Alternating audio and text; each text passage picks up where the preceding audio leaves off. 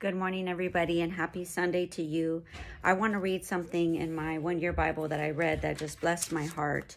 James chapter 1, verses 1 through 6. James, a bondservant of God and of the Lord Jesus Christ, to the 12 tribes who are dispersed abroad, greetings.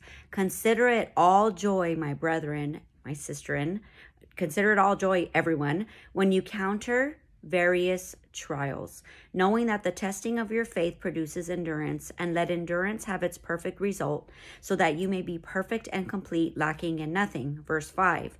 But if any of you lacks wisdom, let him ask of God, who gives to all generously and without reproach, and it will be given to him. But he must ask in faith, without any doubting, for the one who doubts is like the surf of the sea, driven and tossed by the wind. For that man ought not to expect that he will receive anything from the Lord. Oh, that's verse 7. So I read James chapter 1, verses 1 through 7 in the New American Standard Bible Version. And I loved this Charles Stanley commentary, and I have to read it. How does God teach me perseverance? Perseverance has been defined as accepting difficult situations as from God without giving him a deadline for their removal. Isn't that good? We know we need to learn endurance, but we generally shun the process by which it takes root in our lives. Ours is the now generation. We want everything immediately. We refuse to wait for the Lord's direction or provision, so we either give in to discouragement or move ahead on our own initiative. However, rejecting God because we do not get our own way or running ahead of his timing are costly and disappointing courses of action. Psalm 27:14 says, "Wait for the Lord, be strong, and let your heart take courage." Yes, wait for the Lord. The Thessalonians were doing this successfully, and Paul commended them for staying firm in the faith even though they faced terrible opposition. He wrote, "Your faith is greatly enlarged, and the love of each one of you towards one another grows ever greater. Therefore, we ourselves speak proudly of you among the churches of God for your perseverance and faith in the midst of all your persecutions and afflictions which you endure, so that you will be considered worthy of the kingdom of God, for which indeed you are suffering." 2 Thessalonians 1, verses 3 through 5. Their troubles were not causing them to fall away. Amen to that. Thank you, Lord Jesus. Their troubles were not causing them to fall away. Rather, the Thessalonians were trusting the Lord and maturing in their relationship with him. And through their difficulties, God was teaching them abiding hope and perseverance that nothing could destroy. Likewise, he may allow us to experience difficulties or to wait for relief from some situations or obstacles for several reasons. So sometimes we're waiting. Why? And here's some Dr. Charles Stanley points. I think they're excellent. The Lord is teaching us discipline and endurance through waiting. Yes. God is using the adversity to reveal hidden sin in our lives. Yes, definitely. The Lord wants to teach us to depend on him, not on ourselves or others. God is molding our character so we will honor him with our lives.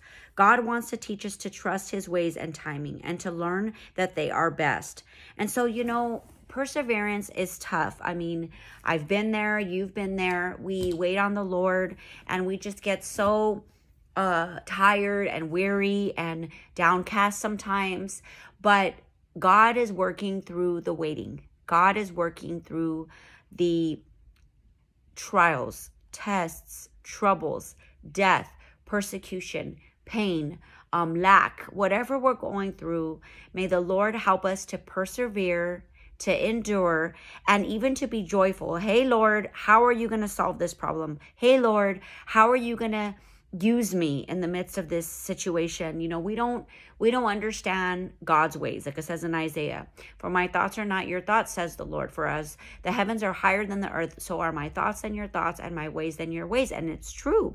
God is doing something far above and beyond what we can ever imagine, but we have to wait and we have to persevere and keep pressing through and know that, just like this definition, I love it. Perseverance has been defined as accepting difficult situations as from God. God's hand is in it, without giving him a deadline for their removal. And so, Lord, I thank you for the book of James. I thank you that I was able to start it this morning. I thank you for the freedom in America that we have to read our Bibles, Lord. I think of all the people in Ukraine who are cold, who are without electricity, who may not have their Bibles, Lord. You know, so many people are suffering in Russia and Ukraine. We pray for your help, for your intervention. I pray for all of the relief efforts, God. Please, Jesus, be with that situation. I pray that World War III would not break out, Lord. The name of the Lord is a strong tower. The righteous run into it and are safe, Lord. And so we run into the name of you, Jesus. We praise the name of the Lord. We worship you for who you are. You are the great I am, everlasting Father, Prince of Peace, Yeshua, our Savior. You are our true shalom, Lord. We don't have to worry about tomorrow. We trust in you for today. Jesus Christ the same, yesterday, today, and forever. And you told Mary, his name shall be called Emmanuel, for he will save his people from their sins. And we are so thankful for you, Jesus. Your name is above every name. And at the name of Jesus, every knee will bow and every tongue will confess. You are El Roi, the God who sees. You're Elkanah, a jealous God. You are Jehovah Nissi. Your banner of love is over us. You're Hashem, the name, the most beautiful name over all of the earth. You are Elohim, creator of heavens and earth. You are Al Shaddai, God Almighty. You are Adonai, our master. We worship you, Master, Master Jesus, Rabbi, our teacher, Holy Spirit, the one who indwells us. Father, our creator, we worship you, the Godhead 3 in 1, Father, Spirit, and Son. We love you, Lord. We need you, Lord. We're desperate for your intervention. We're desperate for your revelation. We're desperate for your touch, even conviction, Lord. Please don't let us be numb to sin. This world is so evil and depraved. It's so easy to watch commercials or watch things on TV or hear something on the radio, and we get desensitized. Lord, in the name of Jesus, don't let us be desensitized or numb to sin, Lord. We're in the world, but not of the world. Help us this Thanksgiving as we may interact with family and friends who don't know you. Maybe they're gay, maybe they're backslidden, maybe they're into fornication. Help us to love on them as you would, God. You dined with tax collectors and sinners, Father. So in Thanksgiving, this beautiful day set aside in our country to give thanks to you, God, help us to have wisdom in how we interact with our family members, God. And we ask for forgiveness of all of our sins, Lord. You said, let he who is without sin cast the first stone. We don't want to cast stones at people. We don't want to judge people. We don't want to be critical. So forgive us, Lord. We do not want to be Pharisees. We want to be holy and set apart for you, dear God. Go ahead. Go splash. I'll give you your snack. Go ahead. Don't take it off. Go splash, and then I'll give you your snack.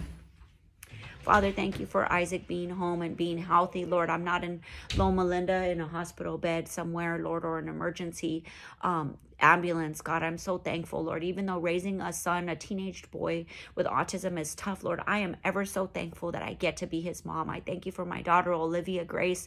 Would you bless her and keep her healthy as she's preparing for the recital, Lord Jesus? May it be God-honoring in every way, shape, and form, Lord. Even the people that come that don't know you, Jesus, may they come to know you even through dance, even through watching these girls give their bodies in dance to you, Lord Jesus, as they dance so beautifully, so skillfully, even from the littles all the way up to the seniors. Bless TTP, and I thank you for Christian dance studios and Christian athletics and Christian coaches and teachers and pastors and leaders and youth leaders. I'm so thankful, Lord. And dear God, I just want to pray for this horrible situation in Idaho, Lord. My heart is so broken for these college kids that lost their lives, Lord. I just pray for these families, God. Would you just wrap your arms of love around them, Lord? These terrible murder. I pray that the perpetrator would be found. I pray for the community in Idaho. Wrap your arms of love around them, Lord. These senseless murders, it just breaks my heart. And we know what's happening all over our state. There's atrocities and terrible things that happen, even over the whole world. Please, Jesus, just comfort those families. Give them your perfect peace, Lord. And we know the days are short, Lord. Maranatha, come quickly, Lord Jesus. We pray for the prodigals. Draw them back. Woo them back with cords of love. Woo them back, Lord Jesus. It's your kindness that leads to repentance. I pray for my brother. I pray for my nieces, for all of my family members that don't know you, that they would not die, that they would not say their last breath without saying yes to you, Jesus. Same for Barbara's daughter, for Grace's daughter, for Frank, for Rob, for Sarah, for Jose, for Calvin and Jeanette, for Adil and Autumn and Petey, for all of those who were raised in the church who have walked away. I pray for their souls, Lord, please. For Margaret Bravo's kids that don't know you, Lord, for all the grandkids and children represented right now in this prayer time who don't know you. There are many, Lord. We could go on and spend hours listing the people that we know and love that don't know you. I pray for my neighbors here in Ontario. I pray for their souls and their salvation, Lord. Use us, God. Use K-Wave. Use radio stations, use scriptures, use co-workers, use grocery store checkouts, wake them up in the middle of the night and prompt them with the verse that they remember from when they were little, Lord Jesus. Use anything, use a dream, God, a vision. May they pick up their Bible and read and want to know the truth, Lord. These days are so evil and we know that it's coming soon, Lord. We know we're going to hear that trumpet sound. So may we be rapture ready, Lord. May we have our oil lamp wicks trimmed and the oil filled to the brim, waiting, watching. This is the day the Lord has made. We will rejoice and be glad in it. Come what may, we're going to pray. Come what may, we're going to praise. We worship you, God. We pray for marriages, that they would be strong and sound in you, that you would help husbands to read the Bible with their wives, help wives to submit to their husbands and not to care so much about their looks or about their social media or about their bodies or things like that, but help them to care about the inner person of the heart. And that's for me too, for all of us women. Help us to allow you to make us beautiful on the inside, Jesus. That's what matters most, Father. And as wives, help us, Lord, as we serve our families, help us to serve you first, Jesus. And help every single one of us praying right now to seek first your kingdom and your righteousness. And then all these things will be added. I want to lift up my mom as she's been feeling sick from a cough and congestion, as well as Shami, Lord, touch her body, heal her, God, completely. And for you, and I pray for him. I pray for his Parkinson's, that you would give him good days where he could enjoy this beautiful weather, Lord. Help him to understand, Lord. I pray also for my friend's mom, Donna, who's suffering from Alzheimer's, Lord. I pray for those grieving and mourning this Thanksgiving, for Vivian, for Sherry Tima, Lord, for Kathy, for Francie, for all of the widows, Lord Jesus, for Kayla, Miss Kayla, Olivia's dance teacher, who lost her husband tragically a couple of years ago. I pray for her. Comfort her. I pray for Sandra and Jimmy as they grieve the loss of Thomas. I pray for Sergio Palacios and the Populardo family who lost Nani Victoria in 2021. And for all of those who are grieving and mourning a loss, Lord, the holidays can be so tough.